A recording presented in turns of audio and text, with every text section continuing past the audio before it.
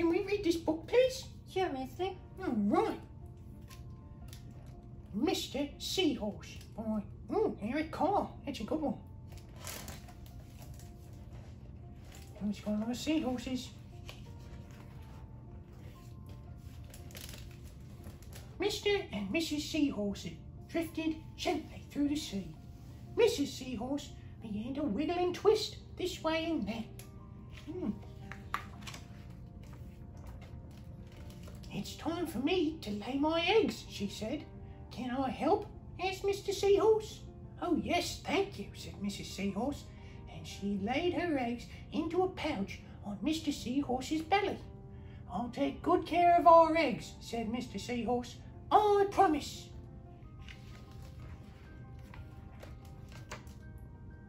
As Mr. Seahorse drifted gently through the sea, he passed right by a group of trumpet fish hidden behind a patch of reeds. Oh, I couldn't see them behind the reeds.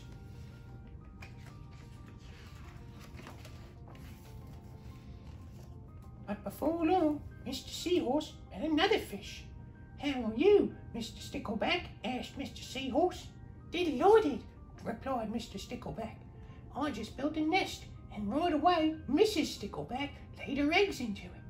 Now I'm taking good care of them until they hatch. Keep up the good work, said Mr. Seahorse, and swam on his way. As Mr. Seahorse drifted gently through the sea, he passed right by something behind there. Oh, a lionfish hidden behind a coral reef. I couldn't see him behind the reef.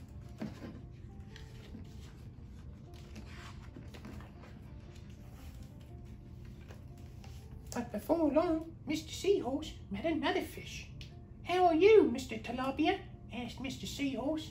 Mr. Tilapia couldn't answer. His mouth was full of eggs. I know, said Mr. Seahorse. Mrs. Tilapia laid her eggs. Now you are taking good care of them until they hatch. Mr. Tilapia nodded his head.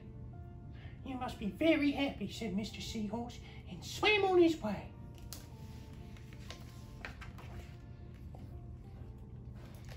As Mr. Seahorse drifted gently through the sea, he passed right by. What's this one going to be?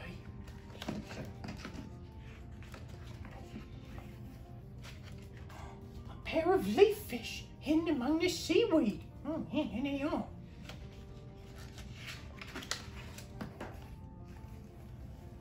But before long, Mr. Seahorse met another fish. How are you, Mr. Curtis?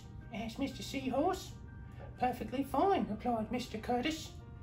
Mrs. Curtis laid her eggs, and I have stuck them on my head. Now I'm taking good care of them until they hatch. You are doing a good job, said Mr. Seahorse, and swam on his way. As Mr. Seahorse drifted gently through the sea, he passed right by. Oh, it looks like a big rock. Oh, a stonefish hidden behind a rock. Yeah, look at him, he looks just like a stone. But before long, Mr. Seahorse met another fish. How are you, Mr. Pipe? Asked Mr. Seahorse. Couldn't be better, replied Mr. Pipe. Mrs. Pipe laid her eggs along my belly.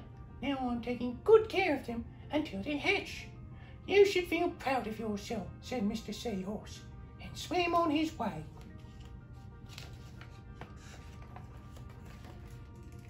I'm so many fish.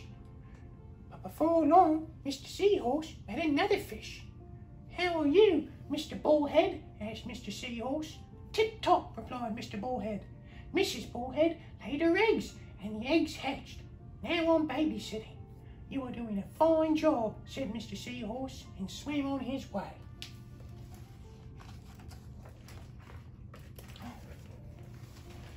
The time had come for the seahorse babies to be born. Mr. Seahorse wiggled and twisted this way and that. At last, the babies tumbled from Mr. Seahorse's pouch and swam away. One baby turned around and tried to come back into the pouch. Oh no, said Mr. Seahorse, I do love you, but Now you are ready to be on your own. Oh, well, that was a great story, everybody. We'll see you again in the next video. Goodbye.